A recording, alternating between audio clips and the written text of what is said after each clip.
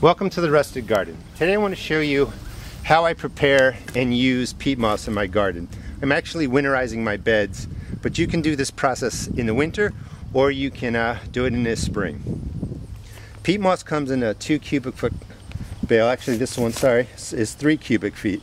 This will cost you about $10. It comes dry, it comes compressed, and peat moss is actually resistant to absorbing water. So never just put straight dry peat moss into your garden.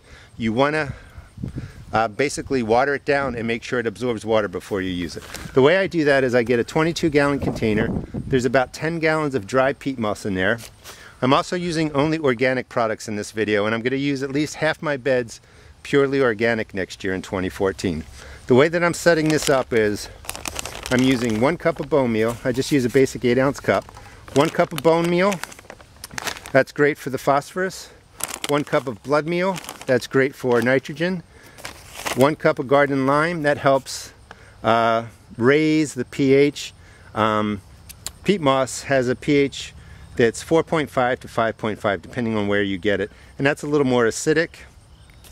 Lime is alkaline, so what I'm trying to do is just throw in some lime here so this isn't too acidic. I know in doing some soil testing, my garden tends to have a pH level of 7, so a little more acidic peat moss isn't really going to change the pH value of my garden too much.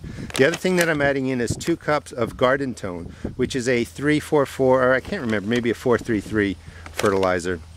But this also has micronutrients in it, and right in here, I don't know if you can see it, but it has a colony forming bacteria. So this is going to put in a bunch of good bacteria into the peat moss, into my garden, and we'll see what it does.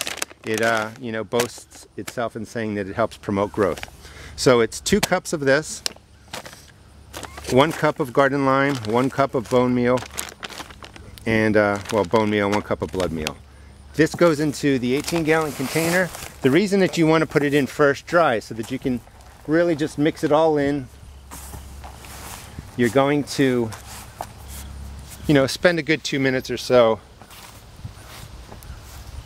mixing this through, and you can see that it's dry, it's dusty. If you want to wear a mask, certainly go wear a mask. The next thing you want to do is really soak it down, and what you'll find is this water goes right to the bottom and peat moss will float. So once you put in some water, you basically just have to put your hand in, and you can see that it's repelling water. You just have to really actually rub it and press it together, and it'll probably take you a good 5 or 10 minutes. So I'm going to prepare this peat moss, and I'll come back and show you the rest of the video. Alright, I've soaked the peat moss down, and again, peat moss is really dry when you get it, and it really doesn't want to absorb water. So you have to pre-soak it before you use it in your garden, because if you put in dry peat moss into your garden, sometimes it's just going to float. It's not really going to absorb the water. So soak this down. You really want to get it to a point where when you squeeze it, maybe a couple of drops of water come out. But that lets you know that you've soaked the peat moss through and it's ready to use in your garden. And again, just to review, I put in 1 cup of bone meal. This is a slow release fertilizer that adds phosphorus to your peat moss. I used 1 cup of blood meal. It's a slow release nitrogen supplement. I used 1 cup of garden lime. The lime is to raise the pH level of the peat moss. Peat moss is acidic, lime is alkaline, so by adding in lime over the next couple of months of winter, this will help kind of neutralize the acidity. I don't really have to worry about that in my garden. I happen to know that the pH level of my garden is about 7, and I actually want to bring down the pH level to make it a little more acidic to 6.5. But if you were concerned about it, you could use 2 cups of lime in here. And then I also use 2 cups of garden tone, which is a 344 fertilizer, so it'll add some nutrients to the garden, but it also is called the biotone formula, and it adds in, I don't know if you can read it, but if you look at the garden tone formula, it has a bunch of microorganisms in there and bacteria that are really designed to help your garden soil come alive and help your plants thrive. And one thing that I'm trying to do this year is in 2014 is really pay attention to my soil structure. I really want it to be a living, strong soil, so that's why I'm using a lot more organic products.